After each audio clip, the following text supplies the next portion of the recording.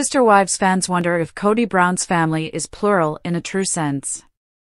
The TLC show started off as a beautiful story of a polygamist family.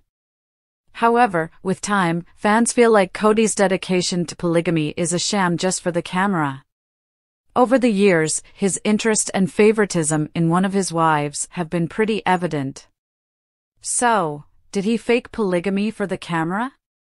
Is Robyn his one true love?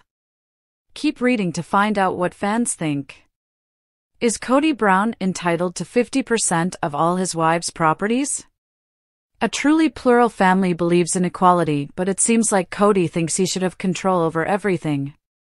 Apart from the apparent fragile masculinity, he has even shown his dominance via the family's finances and assets.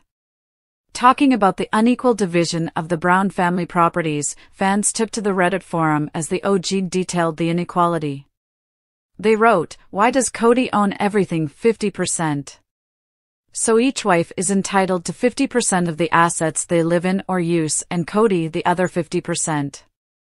How does that math work? Shouldn't they own everything divided equally among the 5? Or the 4? Even if it's not possible to have it in writing," the OP added. Why does Meri Brown keep her assets separate? The Redditor also talked about Meri's home and now it is never brought up during any conversation. They wrote, "I am assuming that is because she was the first to get Lula rich and her marriage to Kody was non-existent, so she was able to separate her finances when they moved to Flagstaff." Fans feel that Meri has been smart about keeping her finances and assets separate from the rest of the family.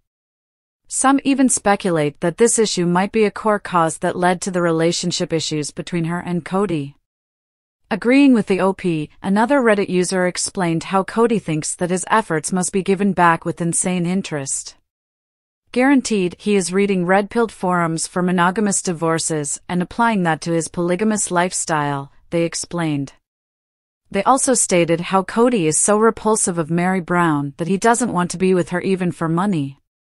Does Kody Brown have any right over Meri's B&B?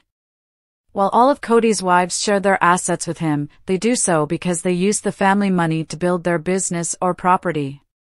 However, Meri rents her house in Flagstaff and used her own money to get the B&B up and running. So, technically, Kody really doesn't have any rights on her property. Yes, if they're a true plural family, wouldn't everything be split by the 5? Or does the family culture only apply to kids and the husband? Kody obviously thinks his family finances should be multiplied, not divided, wrote another.